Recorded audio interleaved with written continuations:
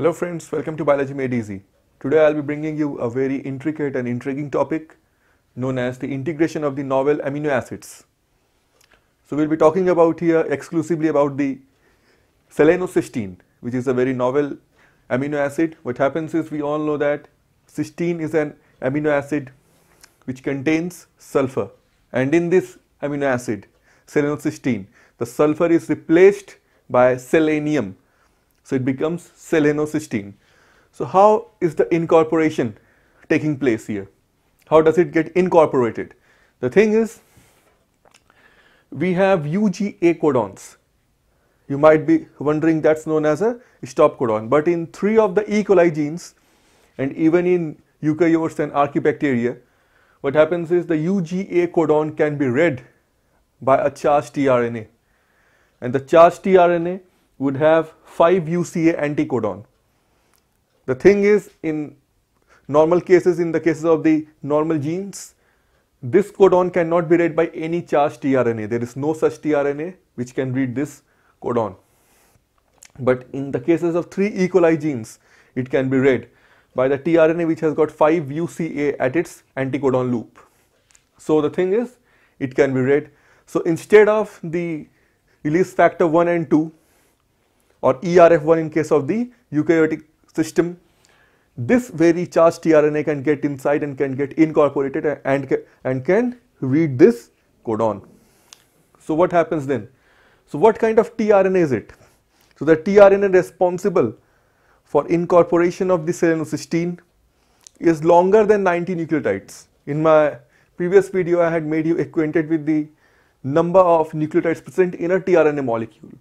I told you some 70 to 90 nucleotides, mainly 76 nucleotides long. So the upper limit was 90 mostly, but this crosses this. It has got a tRNA which surpasses the upper limit of usual tRNA. So it's more than 90 nucleotides long, which is the tRNA responsible for selenocysteine, tRNA-seq. Second thing is, it has got 8 to 5 AT ratio. 8 to 5 AT ratio instead of 7 to 5. AT ratio means what? The ratio of the number of nucleotides present at the amino acid terminal end or the amino acid acceptor end to the ratio of nucleotides present at the T5C loop. So that is 8 to 5 instead of 7 to 5. 7 to 5 is the usual ratio of A to T present in any normal tRNA, but it contains 8 to 5 in the prokaryotic bacterial system. In case of eukaryotes, it may also contain 9 to 4 ratio, 9 for A and 4 for the T5C loop. Now the third point is, or the main point is, from this point onwards the mechanism starts, amino acylation. So the thing is, there is a very minor difference between cysteine and selenocysteine. But first what happens, the charging or the amino acylation or the charging of the tRNA. The tRNA-seq means the tRNA responsible for the incorporation of selenocysteine would be first charged with the amino acid serine, S-E-R, serine, via the enzyme amino acyl tRNA synthetase specifically responsible for serine. First it would be charged, and thus I have written it here. Ser tRNA-seq means serine tRNA, which is the tRNA responsible for the incorporation of selenocysteine. So now this very tRNA which is responsible for the incorporation of selenocysteine has got serine attached or has got itself charged or amino acylated with the amino acid serine.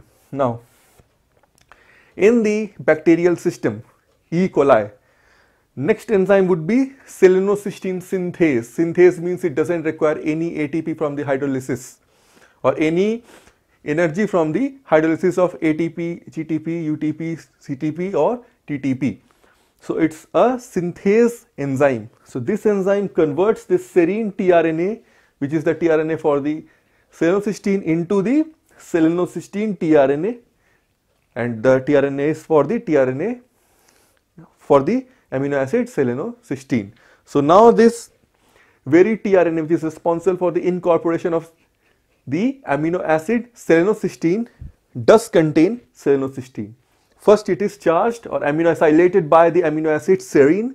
then it gets into action. What gets into action? The enzyme selenocysteine synthase, and this enzyme selenocysteine synthase converts the serine into selenocysteine. Thereby this tRNA, which is responsible for incorporation of the amino acid selenocysteine, does contain selenocysteine. So that's about it in the prokaryotic system. Now there's a whole different ball game in case of the eukaryotes and the archaebacteria. What happens is, first of all, in eukaryotes and the archaebacteria, the first amino acid or the tRNA which is responsible for the incorporation of the amino acid selenocysteine would be again first charged with the amino acid serine via seryl amino acid, or you can say seryl aminoacyl tRNA synthetase enzyme that has done this step, and this step is purely analogous. Now there is a kinase in case of eukaryotic system. Kinase means any kind of enzyme which adds a PO43 minus or phosphate group to its specific substrate. So the kinase PHTK in case of eukaryotes and archaebacteria, it phosphorylates this very charged tRNA which contains now first of all serine, but the tRNA is for the incorporation of selenocysteine. So this tRNA, this charged or aminoacylated tRNA is first phosphorylated, and then the enzyme SEPSEC-S, this enzyme converts the serine into selenocysteine, and thus the tRNA responsible for the incorporation of the amino acid selenocysteine does contain selenocysteine.